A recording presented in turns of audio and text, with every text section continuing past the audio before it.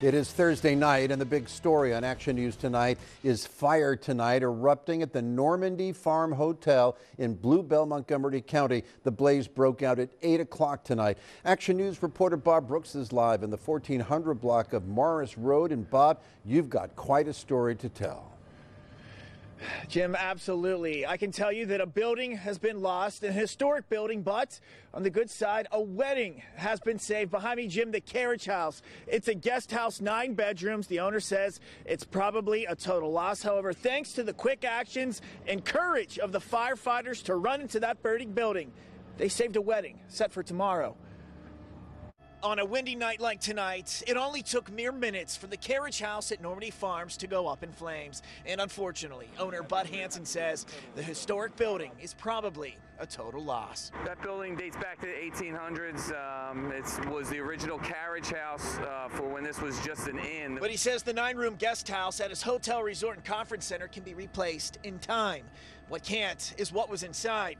That's pretty much everything Caitlin Carezzi needed for her wedding. It's tomorrow. And she and the whole bridal party were staying there. We saw smoke and I started running, and then I saw the orange flames and it was really windy. Carezzi says she was eating at the restaurant across the parking lot and saw the smoke. And having already canceled her wedding once, originally set for March of last year, she feared the fire was going to cancel things all over again. I'm thinking like can't be real life and this can't be happening again. But luckily my mom and my sisters are here and my dad just showed up and they support me through everything. But that's not the case.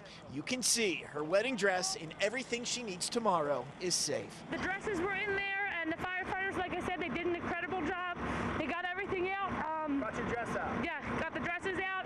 My brother-in-law's suits, my luggage, I had money in there for tomorrow and they got it all out. And Hansen says the wedding is on, despite what he's calling a minor setback. If they had lost their dresses, that would have been a real disaster. I think her marriage is destined for greatness, because if we can get through COVID and we can get through a fire, I think we can get through just about anything. To all my wedding guests, come ready to party because I am ready. And Jim, I think that bride-to-be, Caitlin, she earned it. Now, as for that building, again, the owner thinks it's a total loss, but he wants to tell all the guests beyond the wedding that are coming up here to stay this weekend, enjoy the restaurant and the facilities, everything is open for business. From reporting live in Blue Bell, Bob Brooks, Channel 6, Action News. Jim. As we said, quite a story. Thank you, Bob.